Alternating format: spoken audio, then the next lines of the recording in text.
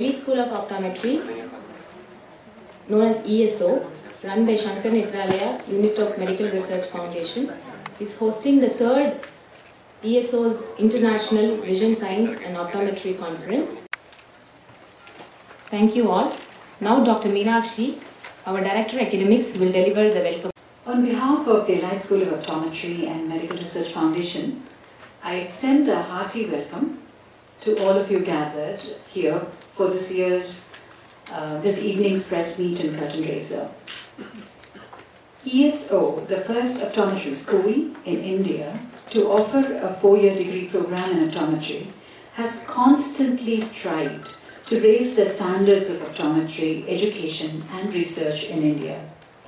This conference, EIVOC, reflects that commitment to optometry and vision science. It brings from Association of British Dispensing Optics, the giant in optometric optics, in world of optometric optics, Professor Mo Jalie, and my other dignitaries. I thought I will just share for people who are, and I think I've various schools of optometry, practitioners of optometry in this country, as well as vision scientists. And that's how this international conferences have evolved.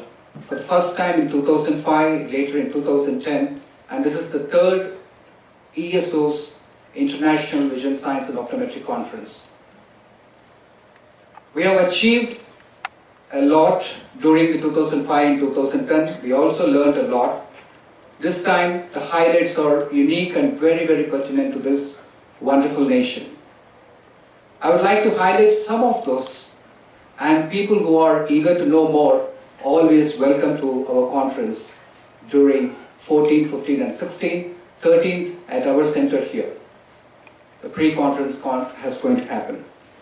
So one of the foremost highlight, we all know today parents are concerned about children's effect on the eye. Many times you've seen, I think older time we say watching TV at a closer distance, later it's the computers, now it is gadgets, smartphones. We all know it has got an effect. Now we are going to have an exclusive session on how to control myopia, and also going to deliberate on two important aspects.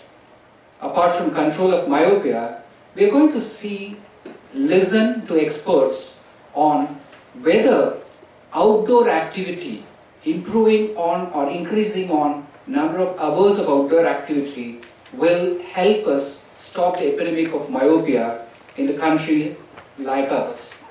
Conference, I'm sure, and it's going to from different parts of the country, I'm 100% sure at least few of them will take up this and try to see how to rehabilitate people who are meeting with this type of unfortunate incidents of trauma. This is the important highlight that we are trying to bring first time to this country. No child, I request the media to try